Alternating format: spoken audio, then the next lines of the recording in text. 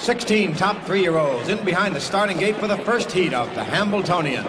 Here they come. They're off and trotting. Nightly Way is out fast. Pedestal in the middle of the track. FLIRTH on the outside. Keystone Wart and South Bend in the first turn. Nightly Way has the lead. Pedestal drives up on the outside to challenge. South Bend third along the rail. It's Nightly Way with Pedestal driving. South Bend third. FLIRTH is fourth. Keystone Wart fifth. And Arnie Almahurst is sixth. FLIRTH now moves up and gets the lead, and Arnie Almahurst also on the move on the outside.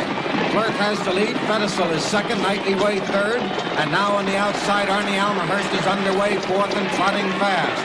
As they go to the backstretch, FLIRTH shows the way. Arnie Almahurst driving up on the outside to challenge. And Arnie Almahurst is off stride. Arnie Almahurst.